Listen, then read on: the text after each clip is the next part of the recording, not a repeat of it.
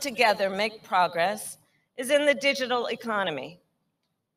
Whether you are a student relying on virtual courses, a farmer relying on an app for an early warning about extreme weather, or a small business owner looking to sell goods online, digital services are essential to 21st century economies. There are places on the continent of Africa that lead the world in digital solutions, yet other places on the continent that lag behind.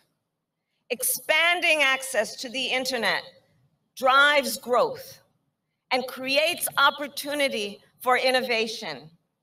And once people are online, they have greater access then to education, greater access to information, and greater access to financial services, which is why the United States will double down on our effort to mobilize billions of dollars in public and private capital from the United States, the continent of Africa, and around the world in order to expand internet access for the benefit of all people here on the continent. To this end, the partnership between the public and private sectors is essential.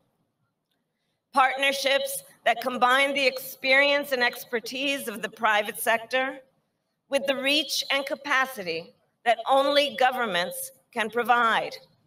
Together, we can unleash growth and opportunity that far exceeds what either the public or private sector can achieve on its own. And the United States is committed to build these types of partnerships to increase digital inclusion on the continent. And finally,